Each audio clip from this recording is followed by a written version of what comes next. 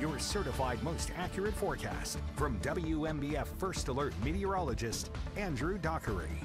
All right, 6:09. While it's cool, we do want to give it the first alert to the big warm up.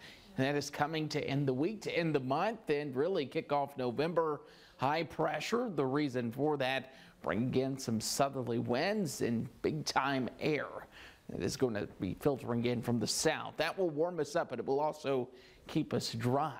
And as we head into your forecast for the next 7 days, so no rain, but a bigger story is the temperatures climbing. In fact, 70 today. I know it's cool, it's crisp out there this morning, but eventually we'll get into the upper 70s here at the beaches. 78 Saturday, 79 on Sunday, and notice 79 on Monday, maybe an isolated 80-degree reading if we're lucky enough. Some of the newest data this morning, keeping the weekend a little bit cooler than what it was yesterday. Still the upper 70s will take it. Meanwhile, for the PD, for the inland areas, 81 degrees Saturday, 82 on Sunday.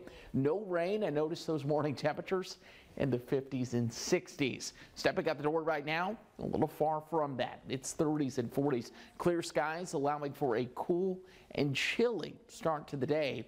37 degrees in Conway. If you're heading out the door in Loris, you're waking up to 39 degrees, Lake City 38, and notice 36 up in Bennettsville and even Lumberton. We'll go hour by hour. We'll start in the 50s, and we'll be in the 50s through at least 10 o'clock. Notice not into the 60s until 11 and roughly around lunchtime. Now the afternoon, you'll be able to ditch the jacket. You'll be able to look at a little bit more comfortable weather coming in.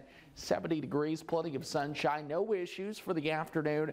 And even this evening will be a couple degrees warmer as we head into the forecast there for dinner time and the evening plans. Of course, highs 71 in Conway, Florence, you're the warm spot, 72, plenty of sunshine, and a rain-free forecast to go around for your Tuesday.